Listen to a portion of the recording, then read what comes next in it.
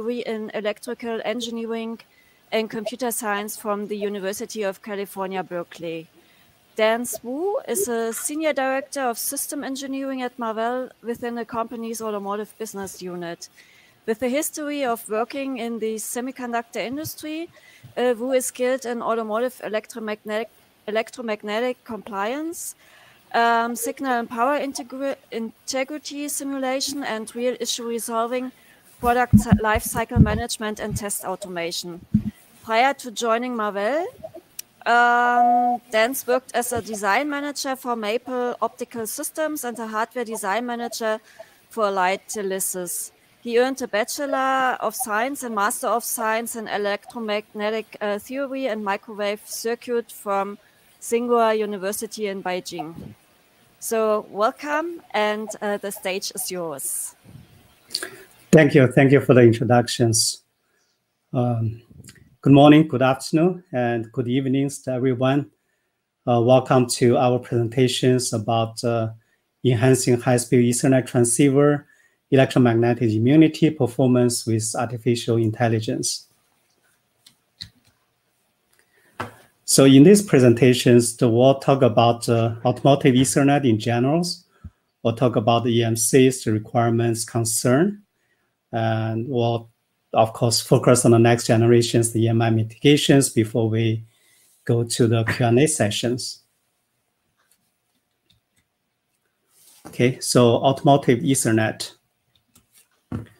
So today and the future autonomous vehicles requires highly reliable in-vehicle network to deliver on the need for the massive, amount of data communications under extreme environment conditions, such as with stringent or very strong electromagnetic interference.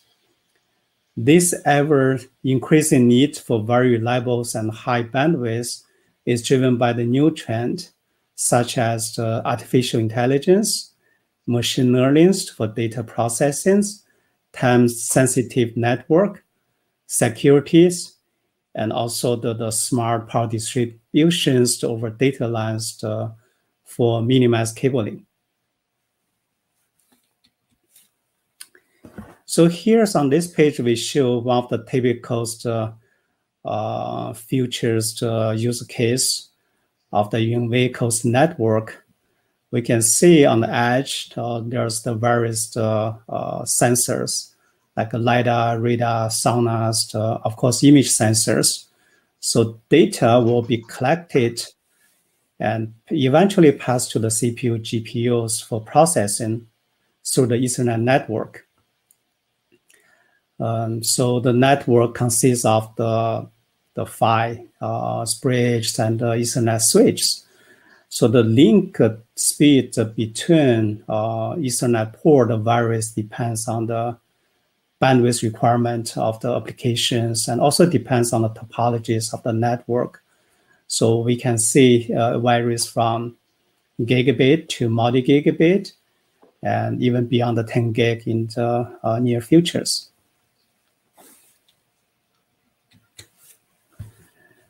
So one of the issues to deal with today in order to reliably move the data around within the vehicle is to deal with the EMC issues, because car is moving around and environment changes when you have the different location. So before we talk about the source of the EMC problems, we probably can review what changed in the last 10 years, which actually is create all this the demand or the new requirement for the EMC issues. The first is the safety concern. We all see the ADAS and the AD provides the more convenient and safer driving experience. For example, the EU has a goal to reach 0 fatals or serious injuries on European roads by 2050. So it requires faster, reliable, and low latency network to move huge amount of data around. So I believe that a lot of the car manufacturers has even higher bars or sooner to achieve that goal. And also today's vehicles are constantly connected. So telemetrics and wireless communications are widely used in a vehicle, which requires the even higher level of the EMC control, right? Like a V2Vs and all this communication within and between the vehicles. And also there's concern about the global warming. It's translated to the less weight requirement or less fuel consumptions. As examples, the single pairs, the Ethernet solution is preferred today. In addition to the cable lengths, the weight reductions also influence the ECU design in multiple aspects. For example, right, the weight of the chassis or weight of the ECU enclosures, materials, and those are actually more or less related to the thermals performance, the EMC performance, and so on. And also the changes about the new technologies. So IP and Ethernet are becoming the mainstreams of automotive technology today. So we have the LTE, Wi-Fi, GPS, Bluetooth, digital audio, digital video. Those extend the frequency range from 400 megahertz to over 6 gigahertz today.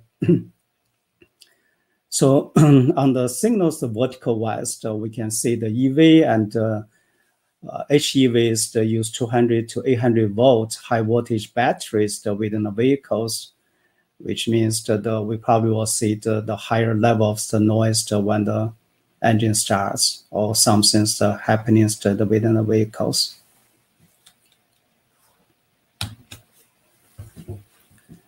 Okay, so those are the change for the past years.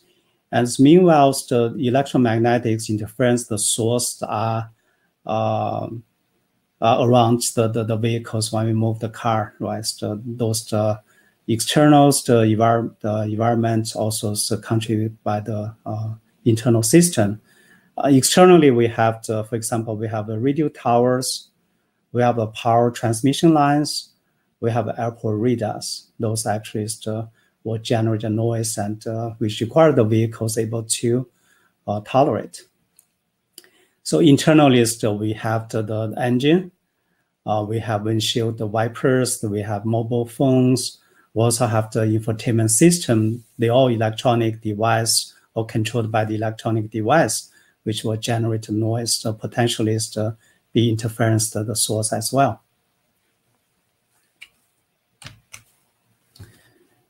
Right.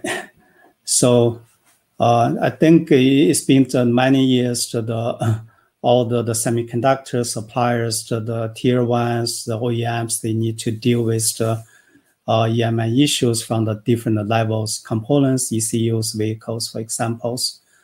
The real concern is all these electromagnetics, the noise can corrupt the intended signals.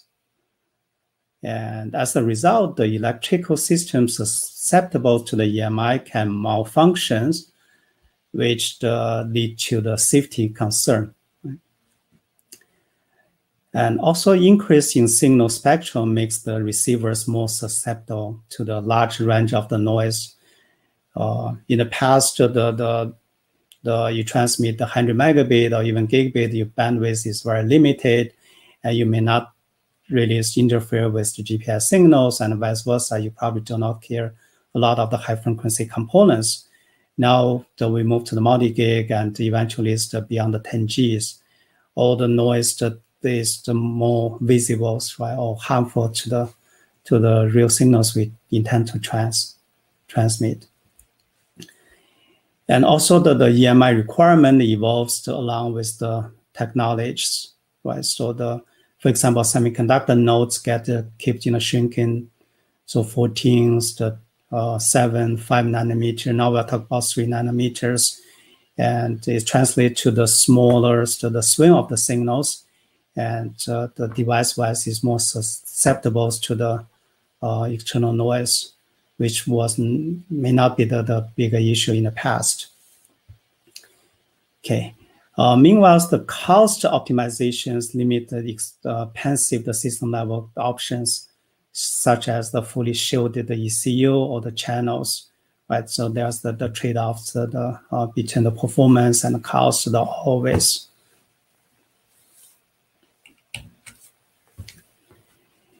Yeah, there's the multiple ways to deal with the loss of the data today.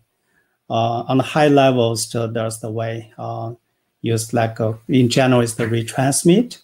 For example, Ethernet use the TCP/IP protocols to ensure the success of the data transfer.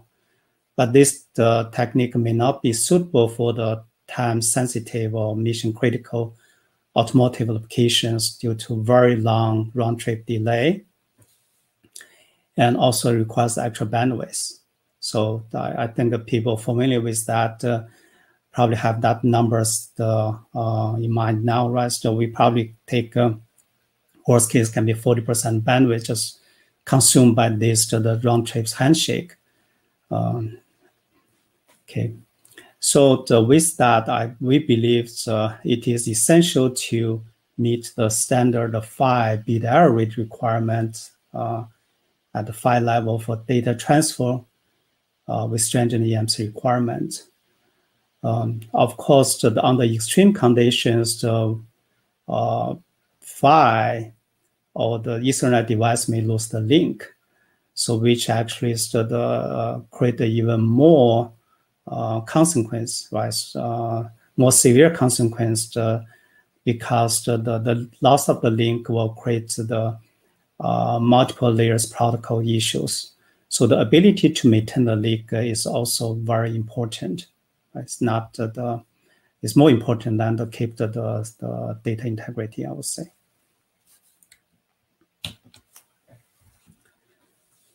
Okay, so to deal with the EMC issues, there's one approach is like a top-down. So people look at the system levels and trying to attenuate the noise as the examples. But besides the cost concern, whatever you do, there will be always the residual noise to be visible or exposed to the EMC transceivers, which we need to deal with. And also the increased the bandwidth of EMN noise to place additional stress on the system design, right? Just let's say for example, the passive component on the PCB today may be sufficient to have the bandwidth to support 100 megabit or gigabit. But once we go to the more than gigahertz bandwidth for multi-gig and beyond the 10G, those components may not be qualified. Then we need to look for the better components, and that's translate to the higher cost, and also the like a real estate, the space, other concerns too. So we believe the most economic ways to solve the issue is on the silicon level, if that's possible. Okay, so the balanced act between EMI performance versus the overall system cost, we just talk about that. And the other things that we've been dealing with on the EMC issue is the design that is sufficient for today may be outdated by the tomorrow. So because all this technology, the evolving and requirement change, which requires the PHYs be able to keep up with that in terms of dealing with the EMC issues.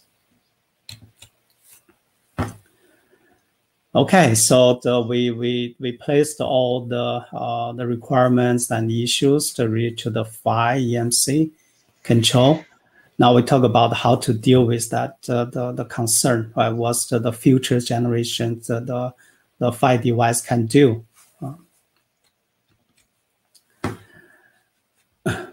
So we believe that it is the key to keep current EMI mitigation relevant under evolving environment and technology to enhance system safety, right? So I think the key word here is the evolving environment and technology. It's not just to deal with the existing issues. So be able to adapt and then mitigate the noise when needed to prevent the data corruptions. So I think there's another keyword here, so adaptations here. So we able to do that. So one of the solutions is to enhance the EMI performance through artificial intelligence. When we talk about the AIs, right, so people say, why you have to use the AI? What's the benefit and what's the difference, right? So when we look at the AI, we think, the machine, or let's say transceiver, right, or Ethernet device to solve the issues as the human beings, right? Humans sense the data and then identify or classify the problems and then solve it based on the past experience if you already learn, right? Or we actually try to the best the attempt to deal with the new problems. The result can be good, and then we learn, right? We put that in our brains, in our database, so next time we can do it faster, quicker, we can react. And if it failed, then that's the lesson. So we adjust, so next time we'll be more ready, right? This is the quite different from the existing transceiver design, which can just deal with the known issues and is the fixed. If the things change in the future, there's no guarantee you can always have the solution. Okay, with this in mind, I will let the Cliff to cover the rest of the slides about the details, how we can leverage from the artificial intelligence to solve the future issues. Cliff, please. Thank you so much, Dan, for the discussion and the background and the on the EMI issue that we need to resolve. Oops. Okay, we're on the right slides. So in order to use artificial intelligence in this transceiver application to really mitigate the EMI noise, just as in any machine learning design, we would want to be able to classify and, of course, infer the incoming EMI noise and its characteristic. And in order to do so, we need to extract the noise feature information, such as but not limited to time varying frequency response over time from the incoming signal. Then through utilization of machine learning, we can then refine and categorize each combination of noise feature to different type of EMI condition, and thereby able to inference future changes in the received noise. So the goal here is not just to identify the noise itself, because by the time you can say that we sample the entire waveform and you see the noise and say, okay, this is a certain type of maybe from the radar. But by that time, your noise already exists you already received the entire duration of the noise, so it's already too late to respond. So in here, we really want the system to be able to see the onset of the noise, and based on that transition, identify the onset of it and be able to react as soon as possible before even observing further portion of the noise coming in, so the system has a chance to survive this kind of noise environment. And so how exactly do we classify the noise? Or more importantly, the question we need to answer for any machine learning problem is that how do we extract the feature set from this signal for the classification to happen? To do that, we have a conventional idea of to mapping the time domain signal into a frequency domain image. Let's consider that as the signal comes into the Ethernet transceiver, we subdivide this signal into a window of m sample size. And then we compute the frequency spectrum of this particular window. Through doing that, we have the frequency spectrum of this particular time instance. And if we use this frequency, if we consider this frequency spectrum as a column of an image by combining n of these windows, then we have n by n image of n by n pixels. That way, we can have a time varying image of the frequency spectrum transition of the incoming signal. And to the system itself, you're not only looking at how the amplitude of the signal evolve over time, but also how the frequency spectrum or how the frequency component of the signal changes over time, allowing more information to be extracted from the signal.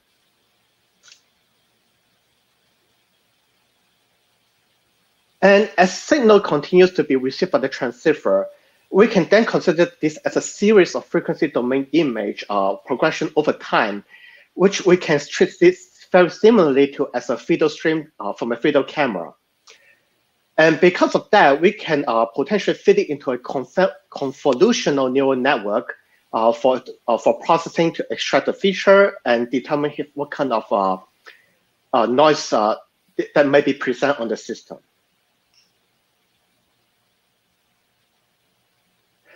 For this purpose of machine learning, strictly speaking, any machine learning method would have worked. However, we specifically choose the convolutional neural network because it is a mature existing machine learning algorithm, and two, it is a proven solution in being able to automatically learn the filter necessary to extract the feature from image and video, and they can learn much better than us humans can define. So this is the reason why we choose this method and try to convert the time domain signal into a series of frequency domain image in order to utilize this well-known machine learning algorithm. And with this system, then we will be able to identify and classify the noise that is present to the EMI transceiver and be able to predict any future changes in the noise. And this information will be passed on to a dedicated mitigation planner, which will serve multiple purposes, including adjusting receiver setting to remove and attenuate the incoming noise so that we can recover the intended signals.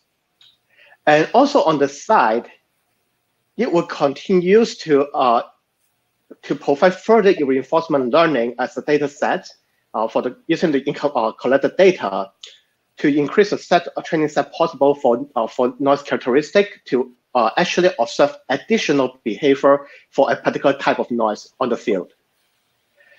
And through that, we can update the ideal response that the system should use based on the information feedback from the detector and classifier. So constantly, the system is refining how the filter should be adjusted, how the system should be adapted to the environment in order to find the best response to minimize the amount of the noise effect on the communication channel.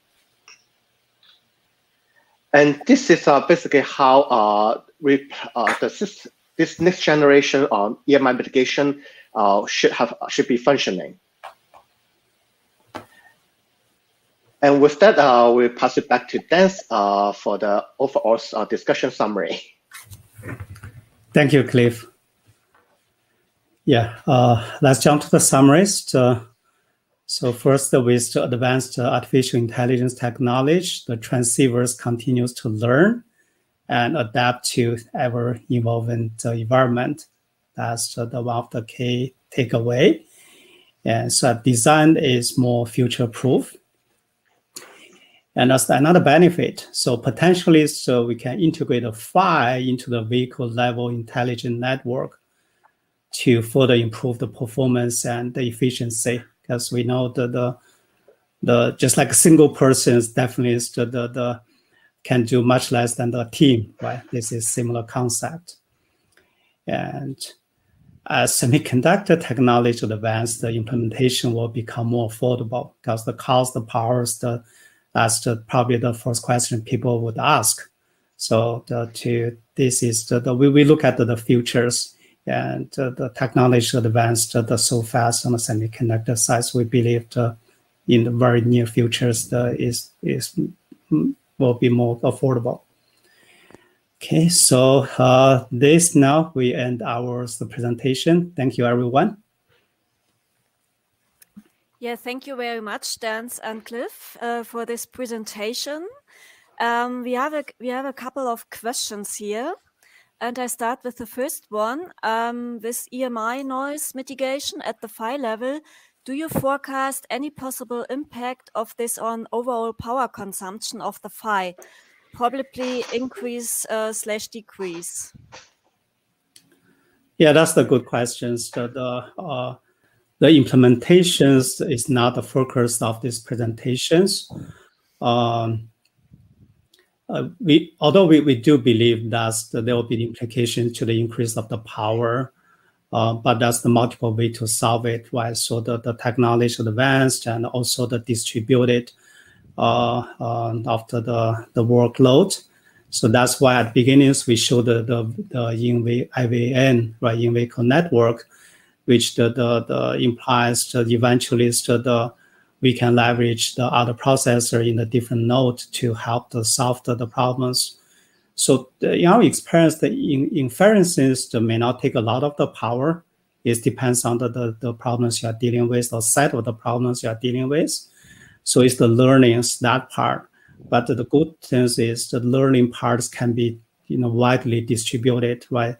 Not only within the network. I mean, vehicle network is potentially it can be just the amount of vehicles, right, from the cloud. That's a good question. Thank you.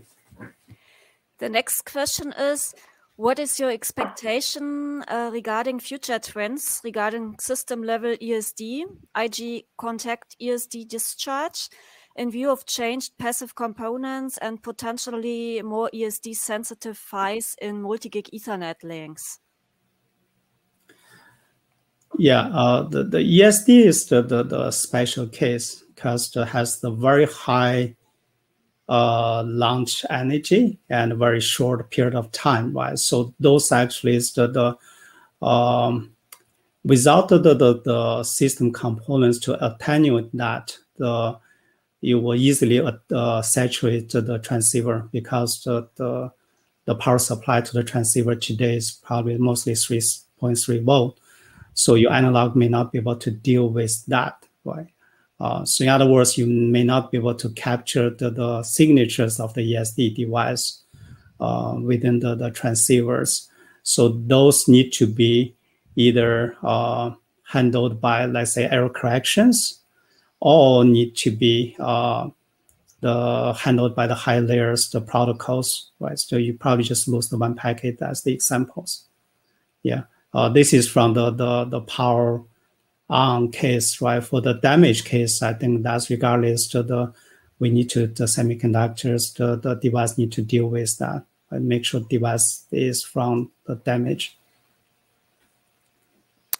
The next question is the IEEE 802.3 BP 1000 base T1 targeted UTP cabling for the link segment under EMC conditions in automotive. Did Marvell ever investigate to improve emission behavior to ensure unshielded twisted pair cables can coexist with sensitive services such as DAB and TV for frequencies from 150 to 400 megahertz in European markets? Okay, so those are good questions. It's about the actual device. I can try to answer here too. Yes, we did, right? So the problem is really depends on how the UTP cable is bundled or placed next to another sensitive receiver antenna, for example, right?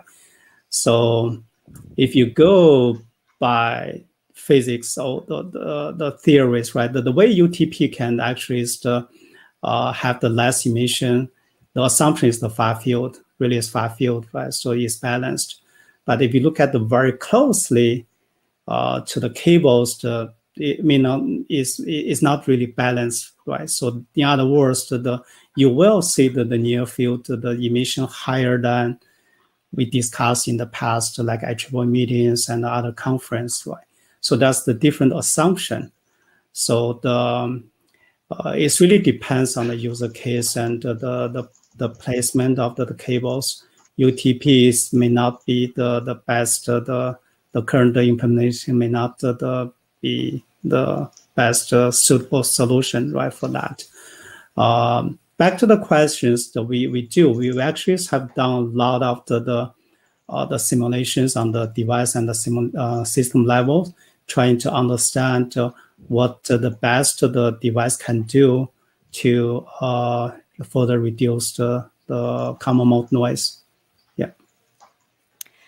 The next question is, what was the size of the timing windowns to create the frequency domain image? I'll probably leave that question to Cliff. Yeah, as Dennis mentioned previously, the idea of this presentation was not really to push a particular implementation. So in short, the size of the timing windows to create this frequency domain image really depends on the resolution of the frequency spectrum that you're interested in and how your system receiver is designed to handle the noise. If you, of course, if you want better resolution, then you will need a larger windows size in order to retrieve those frequency spectrum out of the incoming signals. Okay.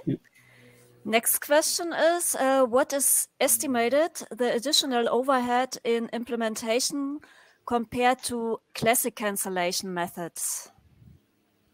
Yeah, that's actually the answer we are pursuing too, right? So I don't have the actual numbers at this moment, but the general the understanding of that is all these are digital. If you're familiar with the PHY architecture, you know the digital just take very small amount of the cost in terms of the die errors in the PHY.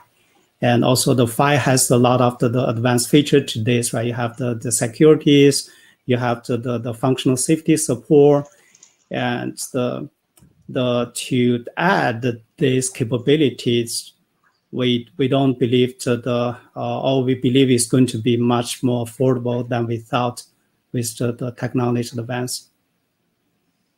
And there's not a final question, there's another question. Would the result of computation be implemented only during link training or during normal operation? It's the continuous the calculations on the background. Yeah, it has to be. Okay. To what extent will the artificial intelligence impact the PHY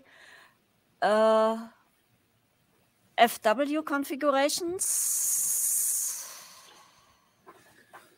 I don't have a direct link between the firmwares and that. So honestly, we'll talk about we implement this on the PHY levels. We try to introduce the least latencies as possible to deal with the real-time issues.